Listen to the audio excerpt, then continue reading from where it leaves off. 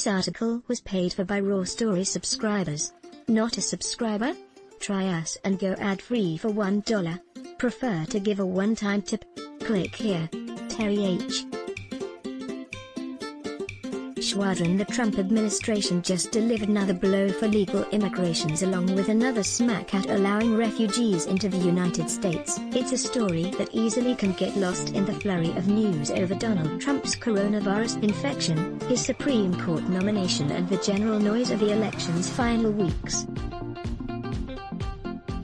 In the last couple of weeks, the Trump administration decided to lower the number of refugees allowed to enter the country once again, to no more than 15,000. That is about half of what was true for the last year and down from nearly 100,000 when Trump entered office. Advertisement for those charting this by numbers: this new level would be the lowest refugee admissions cap since the program began 40 years ago, a record the administration has broken every year Trump has been in office.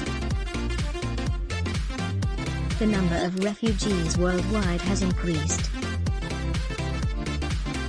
Americans have become more pro-refugee since Trump took office, with 73% saying it is important to take in refugees escaping war and violence, up from 61% in 2016. For those looking for the larger context, the announcement came amid campaign rallies in which Trump's anti-immigrant policies brushed up against his pretty raw racist attacks on his ever-growing list of enemies.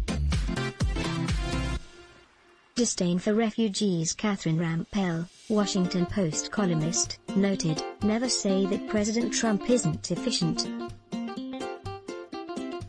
In one fell swoop, he managed to betray his country's humanitarian interests, its national security interests, its economic interests, and even his own narrow political interests to boot. The Trump administration has made no secret of its disdain for asylum requests, particularly from Central America. It has been a central tenet of administration thinking that refugees, and the perception that this is a form of illegal immigration, somehow lessens the security of the country. Advertisement indeed. This new policy and the lowered numbers have not kicked in yet. But even though it is not in place, no refugees are being admitted. Last year, a full month passed before the first refugee entered the country. The case for refugees there had been a long-standing view that America was taking in those left rootless by war, illness and violence because doing so reflects our basic national values. All those references to the Statue of Liberty and its appeal to those fleeing religious persecution and political violence reflect us as generous, and that offering a home to the world's most vulnerable is what we do. Of course, doing so also has made economic and national security sense, not only adding workers but also taking in people turned into enemies of authoritarian regimes around the world.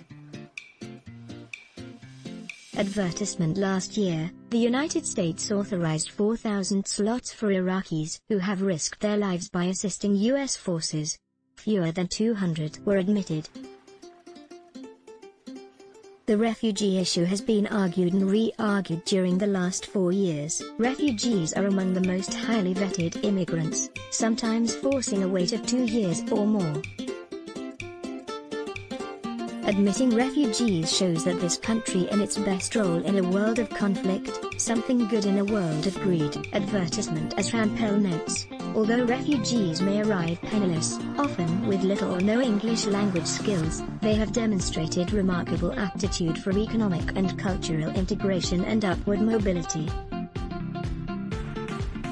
Multiple studies, including one written by the Trump administration, which then tried to bury the results, have determined that refugees are net positive fiscal and economic contributors to the United States. They start businesses in higher numbers than native-born Americans and have helped revitalize struggling communities in places such as Oklahoma City and Buffalo.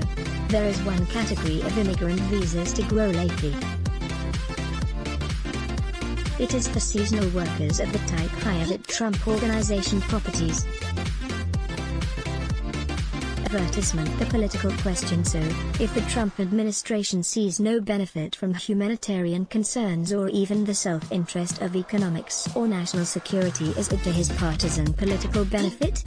Anti-immigrant rhetoric is a standard part of the Trump campaign speech, often linking all Democrats from Joe Biden on down to what he sees as socialist, leftist and totally anti-American speech-making by Ilhan Omar, a Muslim woman who came to this country at the age of 2 from Somalia and has been elected to the Congress as a Minnesota Democrat. It's as if Omar, who opposes most Trump policies, is used as a poster image for all refugee families that Trump wants to return from where they had come. Trump wants refugees and other immigrants to stop criticizing him. Trump thinks anti-immigration, anti-refugee statements are helpful to him. But then, he thinks choosing not to denounce white supremacy also helps him.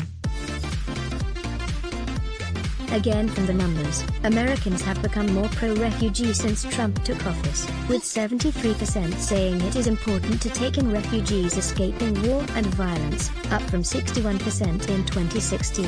High-profile conservatives and Christian religious leaders have sought to raise the refugee admissions ceiling. Advertisement: the only constituency helped by Trump's latest cruelty are the bigots and knee-jerk nationalists crafting his policies. For the rest of us, it represents an incalculable loss, argues Rampell. This article was paid for by Raw Story subscribers. Not a subscriber? Try us and go ad-free for $1. Prefer to give a one-time tip? Click here. Enjoy good journalism? Then let us make a small request. The COVID crisis has cut advertising rates in half, and we need your help. Like you, we here at Raw Story believe in the power of progressive journalism. Raw Story readers power David K. Johnston's DC report, which we've expanded to keep watch in Washington. We've exposed billionaire tax evasion and uncovered White House efforts to poison our water. We've revealed financial scams that prey on veterans, and legal efforts to harm workers exploited by abusive bosses. And unlike other news outlets, we've decided to make our original content free. But we need your support to do what we do. Raw Story is independent, unbinged from corporate overlords. We fight to ensure no one is forgotten. We need your support in this difficult time. Every reader contribution, whatever the amount, makes a tremendous difference. Invest with us. Make a one-time contribution to Raw Story Investigates, or click here to become a subscriber. Thank you. Click to donate by check. Value Raw Story? Then let us make a small request. The COVID crisis has cut advertising rates in half, and we need your help. Like you, we believe in the power of progressive journalism, and we're investing in investigative reporting as other publications give it the axe. Raw Story readers power David K. Johnston's DC report, which we've expanded to keep watch in Washington. We've exposed billionaire tax evasion and uncovered White House efforts to poison our water. We've revealed financial scams that prey on veterans, and efforts to harm workers exploited by abusive bosses. We need your support to do what we do. Raw Story is independent. You won't find mainstream media bias here. Every reader contribution, whatever the amount, makes a tremendous difference. Invest with us in the future. Make a one-time contribution to Raw Story Investigates, or click here to become a subscriber. Thank you. Let's block ads. Why? Show your love for him. Click the link in description. Thanks for watching.